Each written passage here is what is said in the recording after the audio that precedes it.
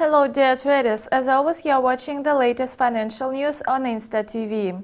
The British economy has been gratifying the traders. After a positive labour market report published on Friday, the National Statistics Agency declared the retail sales volume for March. For month, this indicator has sharpened by 1.8% and by 3.3% on the annual basis. This is a peak since January 2010. The released findings are much better than Analytical Focus, which had promised a 1.7% surge. Such sales volume is caused by warm weather conditions in the United Kingdom, which has boosted demand for clothing, footwear and gardening goods. With this positive news, the British pound has extended its upward tendency to the mark of $61.04.